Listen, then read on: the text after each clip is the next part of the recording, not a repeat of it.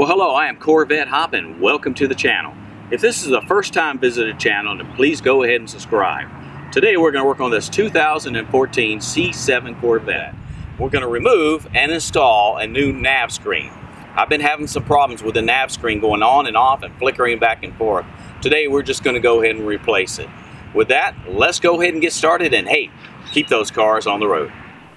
Let me go ahead and show you first some of the problems that I'm experiencing. The screen would start flashing, lines going through it, and sometimes even black out. Now this video does not show how to remove the dash and the center console. Those are on other videos. For your convenience, I will list those links. Because one of the main wires came loose at the terminal board, I'm going to go ahead and replace the entire nav screen. Next, let's go ahead and remove the negative battery terminal from the battery using a 10mm socket. Now this should have already been done if you watched the dash removal and center console removal. However, safety first. Do not close your passenger door or the trunk, or you will not be able to open them up with the battery disconnected, unless you use your manual key. We're going to go ahead and remove 6 screws. 1, 2, 3, 4, 5, and 6. And we'll remove those using a 7mm socket. Once again, the console and dash need to be removed to get at this point. The links for both of those will be provided in the comments.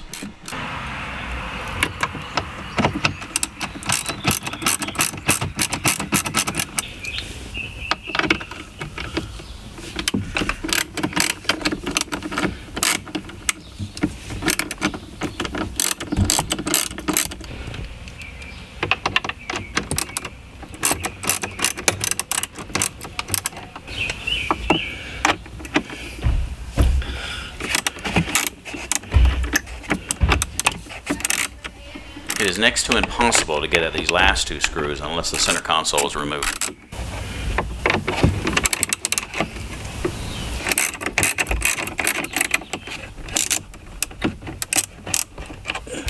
Now that the screws are removed, let's partially pull out the nav display. Once we pull it loose, we still have 3 wire connectors that need to be removed. The first one is the USB connection, which is right in the back in the top portion of the display. This is a rear view of the nav screen showing through the front windshield inward. USB connector removed. Same USB connector but a different view. Both the tabs on top and on the bottom. Here's a close-up view of the USB connector. You'll see these 2 tabs, one right here and one here in the back. Both of these have to be pushed out in order to release them.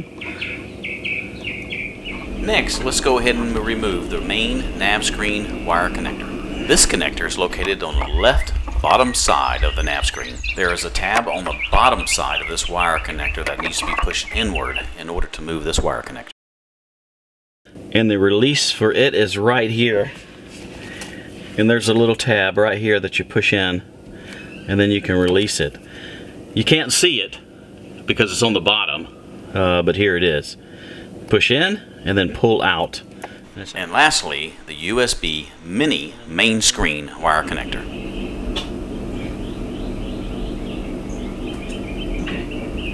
That's good. Once all 3 wire connectors are removed, you can go ahead and remove the entire nav screen unit. As I'm pulling this out, I'd like to thank each and every one of you for watching this video. My goal is to provide detailed procedures and great video coupled with audio for you, the Corvette friend, without wasting your time. And this is what the nav screen wire and harness looks like once everything is removed.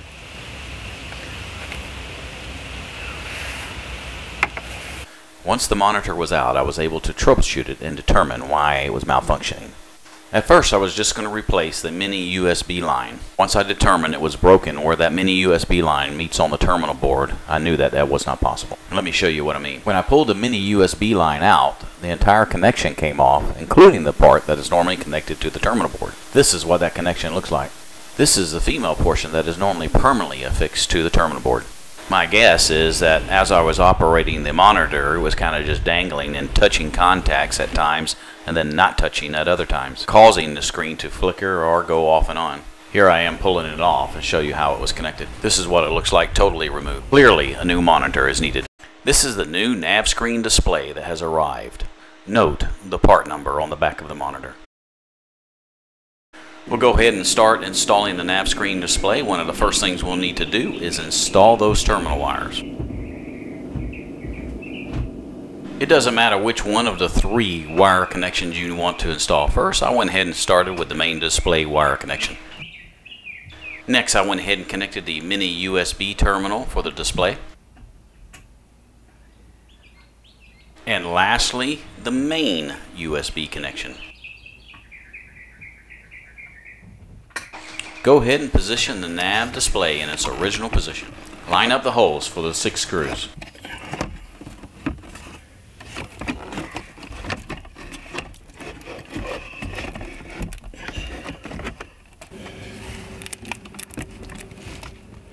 The nav display is a little difficult to maneuver because of those wires that are connected in the back. Next, of course, install all 6 screws. Use a 7mm socket to install those 6 screws.